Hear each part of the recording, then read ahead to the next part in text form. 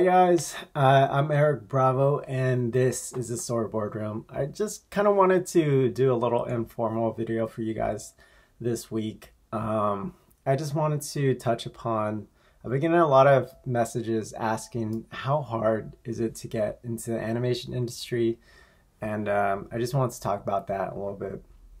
From my experience, the animation industry is, entertainment in general is just a hard industry to break in if you don't know anybody, and I feel pretty proud of myself to know that I made it into the industry without knowing anybody through, internships and just like being persistent and having a lot of patience. But it's a hard industry, it doesn't come in easy and you have to work towards it.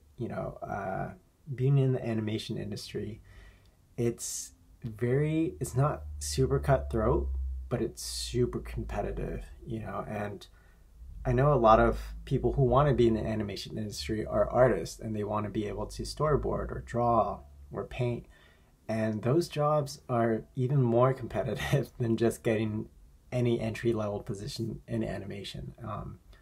But what most people, I don't think, realize is a lot of those artists, they start as PAs or production assistants, and they network and they make it known that they want to be an artist and they work towards that goal. And most of these animation studios, they allow that. Like, they encourage you to, if you're interested in character designs, if you're a PA, if you're part of the studio, they're like, go ahead, set meetings with a bunch of character designers, ask them a bunch of questions, figure out how they went about getting their position, draw every day. They provide classes for you to participate in. It's, they really want you to succeed and do what you want. But you have to do well in that position as well. But yeah, I don't think a lot of people realize, it's okay to start as a production assistant. It's okay to start at a job that you don't 100% want, but at least you're in the industry and you're making it known that you want something else and you're working towards that goal. It's being a PA, it's tough, but you learn a lot about the industry and you learn a lot about animation. You figure out, what production is and how it could help with the artist.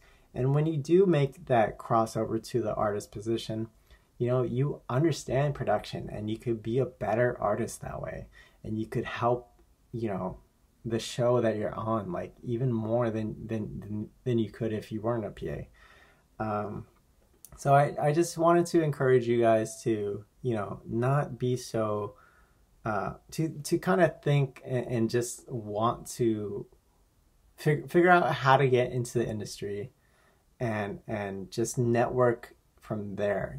Once you get in the industry, it's a lot easier to jump, from the production side to the creative side.